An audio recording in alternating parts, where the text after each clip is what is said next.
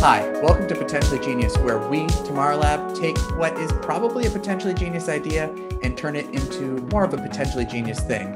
We're going to do this all in just 16 hours of studio time, which is way faster than our usual process. Normally, our projects take hundreds or thousands of hours, so this is going to be super fast, really accelerated. It's more of a race against time to see how real we can make something in the shortest amount of time possible. We have a 4-phase process to do this. We start with discovery, then we go into ideation, followed by prototyping, and then a final presentation to our potential genius. So let's get into it. Hi, Jasmine, how are you? Good, thank you. How are you? Great. Do you mind introducing yourself? I am an undergraduate student at ASU. I'm also the founder and creative director of Countdown Circular Economy Solutions. It's a tech startup focused on tackling plastic pollution through product design. I was a fellow with the United Nations Academic Impact Millennium Fellowship, and through that I was trying to do something that aligned with Sustainable Development Goal 12, which is responsible consumption and production. There's an abundant supply of plastic, everywhere right now. And I see it as a raw material opportunity. So the goal right now is to really make innovative consumer products that not only transform the idea of waste, but show that we can create new value out of waste. Are you imagining the intervention happening at the moment of disposal? Like someone has let's give a journey of a water bottle kind of situation, right? Yeah, exactly. The bottle is usually blown and filled with water, oftentimes in the same facility. I would say there's 3 challenges. The first of which is contamination. If there's still even a bit of water left in it, it's considered contaminated. Secondly, sorting. Many people don't know that the bottle cap and the bottle itself are 2 different types of plastics and therefore need to be separated. And then the third is sanitation, of course, especially in times of pandemic, that often adds another layer of complexity to this challenge. Okay, I have a really simple idea. Going back to something Jasmine said earlier, what if it's an attachment that just takes the bottle cap off of a bottle when you put it in the trash can? We always know those are 2 different materials. So it just grabs the bottle, takes the cap off, and at least those are separated. So Yes. if we're cutting it off, are we collecting it and then that's the thing that we're turning into a product? Yeah, the bottle cap, because that's a really valuable material. Because there's even a lot of bottle cap collecting campaigns, because you can melt those down easily and compress it into a tile, even as basic as a tile, or turning to something more sophisticated. Well, this is interesting. All right, a bottle cap removing trash can. I'm super excited about this idea actually, because it tackles a really critical part of the whole chain. So I'm super excited about the potential impact for an idea like this. So the brief has 3 parts. We are going to interact with the consumer by trying to train them better and raising awareness of the problem. We're going to interact with the recyclers, both the small scale and the large scale, to give them better, clean product to work with.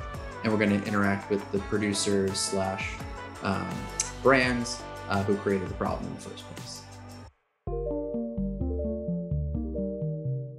What you got, Joe? We got 2 kind of overkill kiosk ideas. Yeah. So first, 2 little brakes come in and grab the bottle. On the lower side where the cap is, you have a V, this kind of cutting block. So it just slices the cap in half. The plastic parts fall to the side. The liquid drains past this little grid here. Then you open the hatch so that the plastic of the cap can be collected, and then the bottle goes to the other side. Big overkill kiosk with 2 collection things. Having a large window for that could make it this machine spectacle to see the mechanics happen. All right, and then the second one is thinking of a different way to do it without having to capture the whole bottle itself. So we have a big old screen just with a painted kind of decal that makes it this arrow shape pointing toward where the bottle is going to be cut. On the top, you have your ticker for how pitiful your recycling effort is compared to how many plastic bottles are being made. Then you have this QR scanner that points at the bottle, and that is the only time it will start cutting is after it counts what kind of bottle it is. Put it past this little rubber stopper guy, and then similarly, it cuts, it drains, and then there is a hole to the side for the person standing there to put the bottle into the side recycling bin.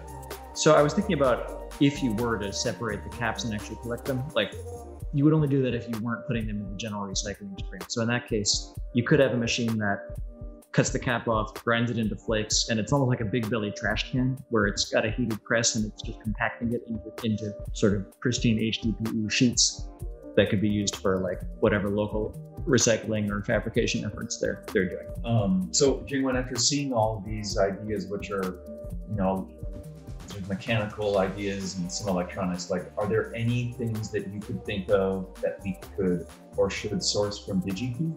I think there are a couple of things we can source from Digi-Key.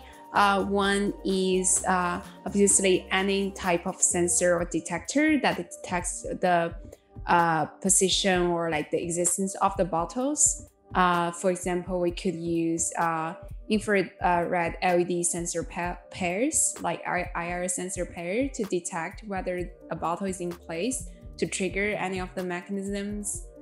So we have to pick one of these, right? I would either think we should do like a counter project like Joe's suggesting, or we try and build some kind of like dead simple automation for processing the caps, or maybe just processing the flake from it. Bottle cap sorter that sorts by color. It could also be like a pinball, like it falls down, so it kind of creates a celebration of like a cap is recycled. And the collection, like you could have a bunch of clear boxes underneath that fill up with different colors. And then you could put that in the middle of campus for funsies. So this is about celebrating the color of recycled plastics. Okay, I've come up with a design that is separated into different modules. So we have the top, which is the display, the middle, which is the actual sorting mechanism that we'll be prototyping, and the bottom, which is a sorted collection. This area and this window gives you a little bit of feedback and a prompt for what you're contributing to. What's interesting about the fact that this is modular is that they could be used without certain parts, responding to the cost needs of the community it's serving. The main point that we'll be prototyping is the sorting area in the middle. Hey guys, so I wanted to call this quick meeting to just talk about how we are going to achieve sorting, because that seems to be like the center of our new idea. Electronically, how are we going to achieve this? And mechanically, what kind of configurations are we looking at? Yeah, so electronically, first about color sorting, we could use a color sensor. I found this color sensor on Digi-Key that can provide a reading of RGB value of any object we place on top of the sensor. It also has an LED built onto this breakout board so that it can light up, so this color sensor could work even if it's in a dark environment. The second is like how to push the cap in a direction, like we can sort it. We could use this tiny solenoid. Is it a tiny solenoid or a mini solenoid? It's a mini solenoid. Yeah, so they have large, medium, small, and mini. Great. And how long would it take to prototype the circuit? Oh, we've already breadboarded the circuit. Wait, and it's done? Oh, great. All right, so that's taken care of. It looks like we kind of have a decision tree here. On the one end, we can do a conveyor belt system with multiple kickers. What that would do is let you feed in sort of more caps. They would roll along, they'd get read by Jingwen's color sensor, and then when they're aligned with the right color, they'll get kicked off the line. So the thing about the belt drive, I think it's cool. It would look really cool, but you have to have basically one kicker per color. If we put them in a circle and it's just like a rotary thing, then you just have a hopper on top with a trap door. Here's a bad drawing. You rotate it to the correct position and just trapdoor drop it through. I love that. I also have a bad drawing of the linear one. That's not a bad drawing, that's a great drawing, you're crazy. Well, I've hand waved many things about it. But basically like come in here along the belt, kicker array into clear boxes over here. So top view, that's kind of what's going on. I think it would be kind of spectacular. I think it would be beautiful, right? Like this thing's coming along and then there's a little conveyor that's going like tap, tap, tap, tap, tap. The only advantage of the linear one is it's theoretically infinitely scalable. It's more scalable and it could potentially process more. I think we proved the concept with the rotary system with the turret. We'll do some modeling for next week.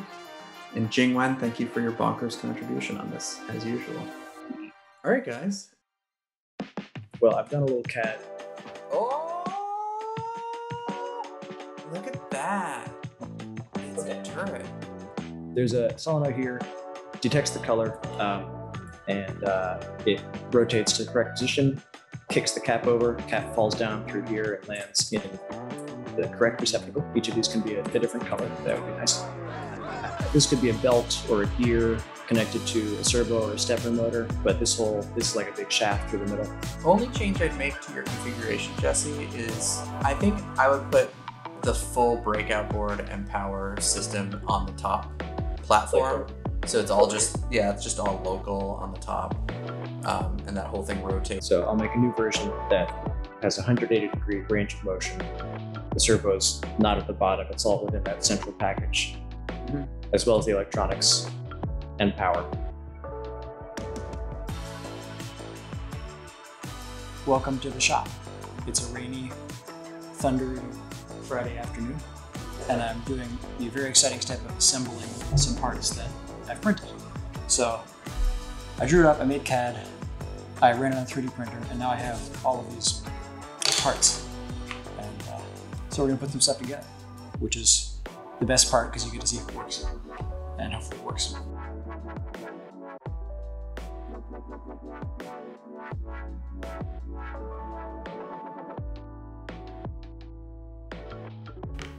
Alrighty, and that's all the pieces we got for now, but I think this is looking pretty cool. Show this to the team, maybe get somebody to write some code, and we'll keep moving.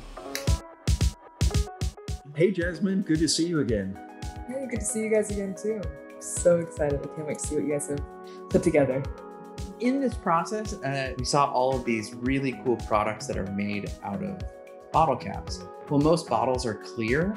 The caps are really colorful. They're really fun. And we realized that there's kind of like a potential crafty market around the caps themselves. We started thinking about, oh, maybe we could create a system that collects the caps and sort of compresses them into like a big solid block. And then it came up in one of our conversations that maybe we would want to sort the caps by color.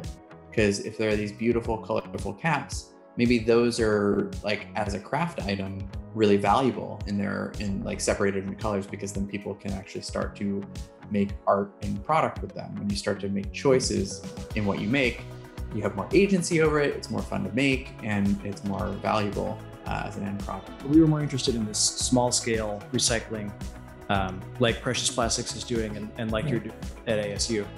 The plastic does become more valuable if you have control over the colors. So these were a few rough ideas for how you would actually start to sort bottle caps by color. We did go ahead and make a prototype version of that sketch you saw. So it looks like this.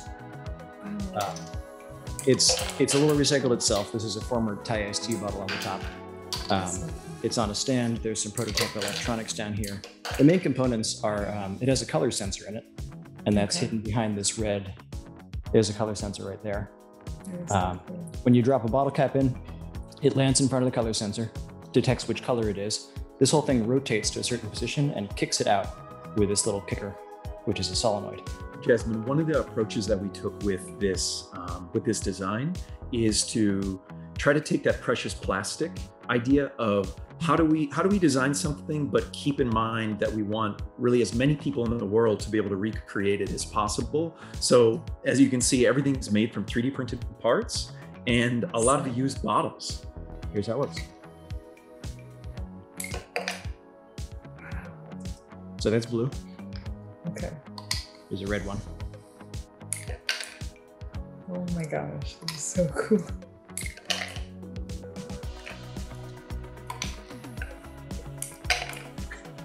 There you go. You got the LED working too. But the idea here is like, what if we could build that and then just speed it up a little, or build it and have a stack of caps that you drop in and it just ticks them off one at a Right. And so, yeah, that's where we would take this next. So this is actually a great resource for making furniture, because it's like, oh, I want to make a red chair. I know that HDPE is durable and I want it to be red specifically. So if I have all the red bottle caps here and I want to add like a splash of blue in this area, you know, it does make the process just a lot more simple. And as you guys mentioned, you know, otherwise these bottle caps would be lost in the process of recycling because they're too small.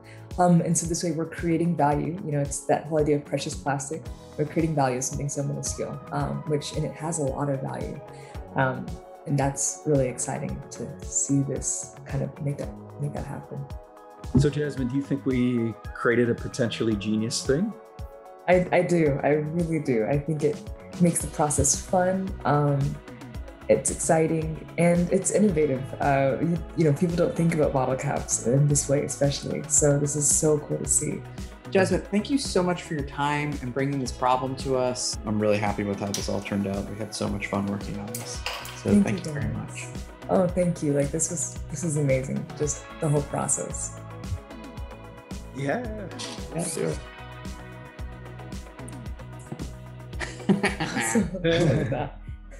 It's really funny. It's all Robots are the best. A little kick.